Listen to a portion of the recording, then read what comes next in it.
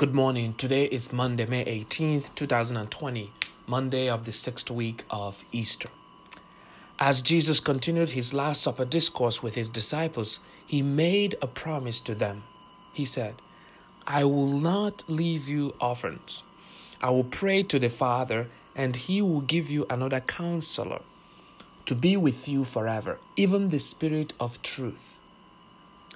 After his ascension, which we will celebrate this coming Sunday, although it falls this Thursday, the disciples waited for the outpouring of the Holy Spirit on Pentecost Day, which we will celebrate on May 31st. They waited so that they may receive power and move on to proclaim the gospel. The Spirit of God, the third person of the most blessed Trinity, is the comforter we all need today. It is the Spirit that inspires. He fortifies us to remain faithful in these troubling times.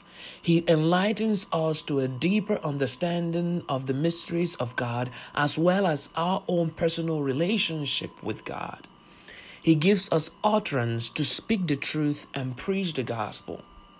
The Spirit brings peace to our hearts, calms our fears, puts a new song of praise in our hearts, and empowers us to lay down our life for the sake of another.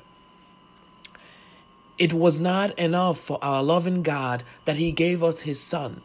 He also gave us His Spirit so that He can remain in our hearts always. And by remaining in our hearts, He brings about a transformation of life in each of us. At baptism, as our lives are transformed, each of us receives the Holy Spirit who sanctifies us. And at confirmation, He strengthens us to bear witness to Christ.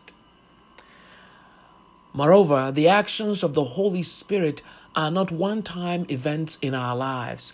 They are rather to be renewed and deepened throughout our lives because God's ultimate goal is to bring us to Himself. So, as we look forward to Pentecost Sunday, what area of your life needs to be strengthened by the Spirit?